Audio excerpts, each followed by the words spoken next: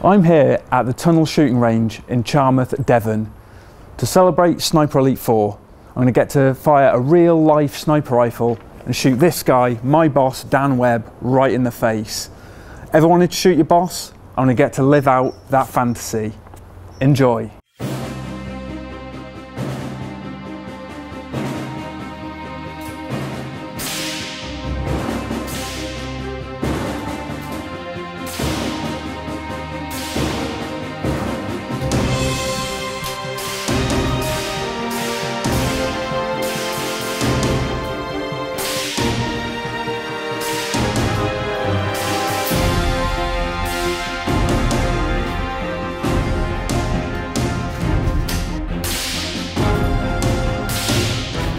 So there you go, there's my handiwork.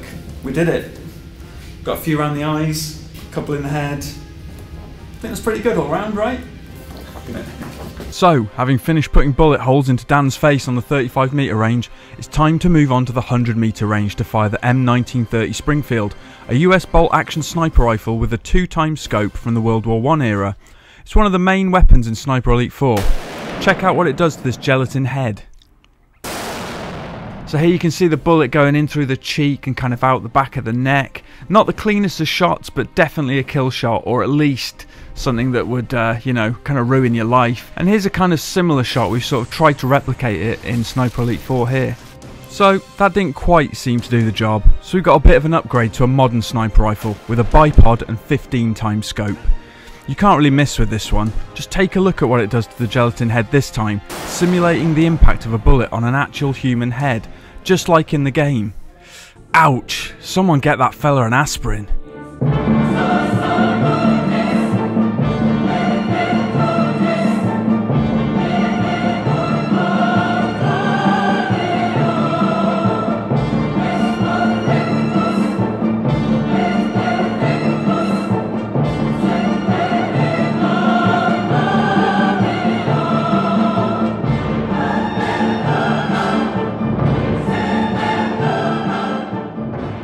And here's a similar eye-popping shot in Sniper Elite 4 itself.